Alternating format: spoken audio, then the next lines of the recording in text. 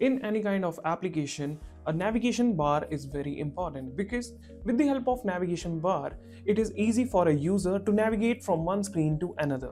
Now, in our Power Apps, how we can create and use a vertical navigation bar.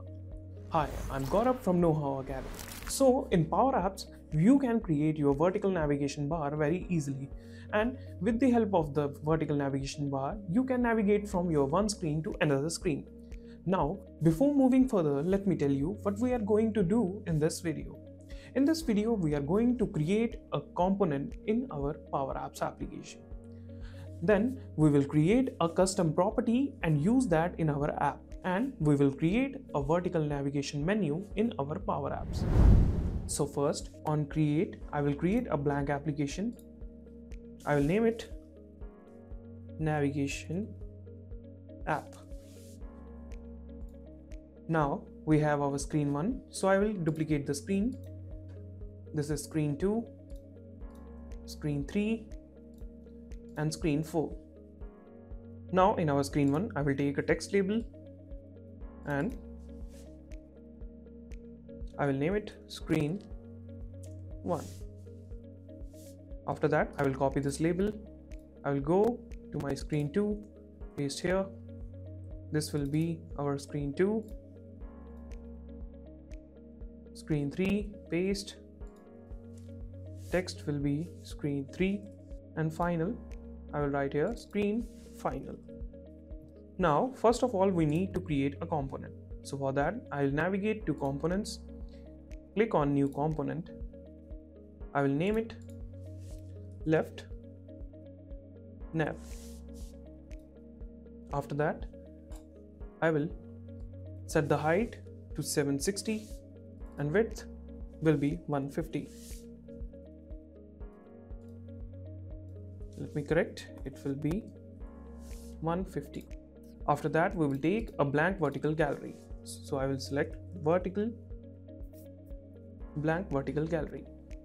Now we know we need to add the data source in our gallery, but we don't use any SharePoint list here. So I will go to my component and here in the new custom property, I will write menu items. The data property definition will be input and the data type will be table. I will click create. After that, I will click on my menu table. Here I will format the text. First will be our name. I will write here home. Then I will take icon. So I will write icon. For the home icon, I will take icon.home. And after that, I will write navigate to, which will be screen 1. After that, I will copy this screen 2nd, screen 3rd and screen 4th. This will be screen 4. So I will change the icon type here. I will write document with content. I will write all notifications. Then I will write document. Screen will be screen 3 and here will be documents. Then add screen 2, icon will be add. After that, here you can see we have 4 items for our 4 screens. We have taken the icons and the navigate to for the reference. Now in our gallery, I will write my custom property, which will be first my component name dot menu item. After connecting the gallery, we need to adjust the formatting of gallery first. So for the position, Y position, I will write 0.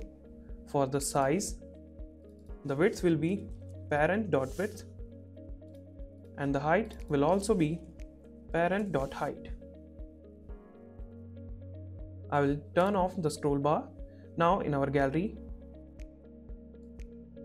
I will reduce the height of our gallery item. Then I will take text label. I will decrease the width. In the text, I will write this item dot. Let me check the table again. Menu item, it was name. Now in our icon, I will write this item dot icon. Also, I will increase the text height. Here, the Y will be 26 and the font size will be 10. Now, we will add a button here for the navigation. So I will insert button. Now after that, I will select my gallery item and insert a button here.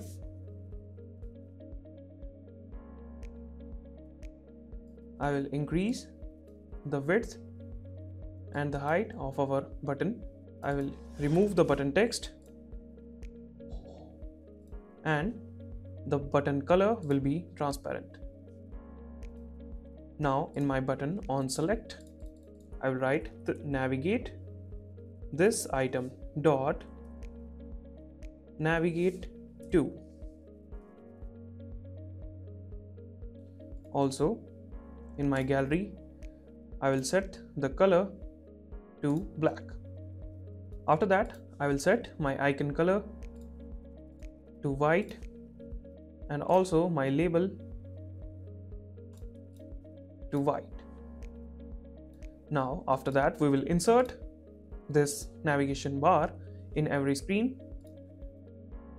So here I will insert custom left nav. It's added.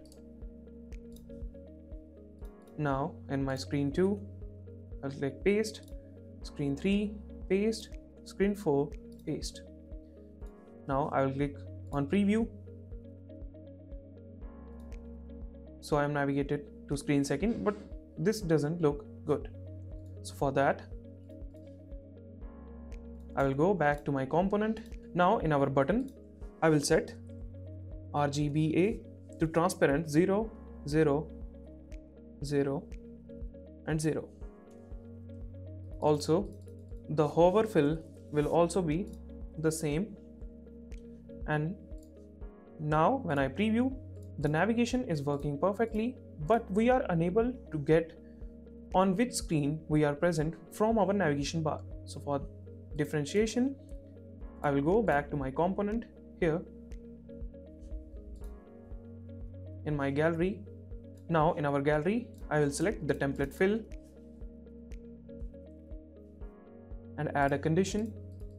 In the template fill, I will write if this item dot navigate to is equal to app dot active screen, then the color will be RGBA 25, 33, 43 and 1, else it will be RGBA 10, 12, 16 and 1. After that, I will close my if condition. Now I will go back in my screen, click on preview. Now as you can see, we are on that particular screen which is highlighted in our left navigation menu. When I click on documents, it is highlighted. So this is how you can create your vertical navigation menu in PowerApps using a component. So in this video, we learned how to create and use a component in our PowerApps. We learned how we can use our custom property, and then we created our vertical navigation menu. And also we added a condition to highlight the selected screen option. Thank you for choosing KnowHow Academy as your IT source. We are always there to help you navigate to the tech world. It's been a pleasure sharing this information with you. So stay curious and keep learning.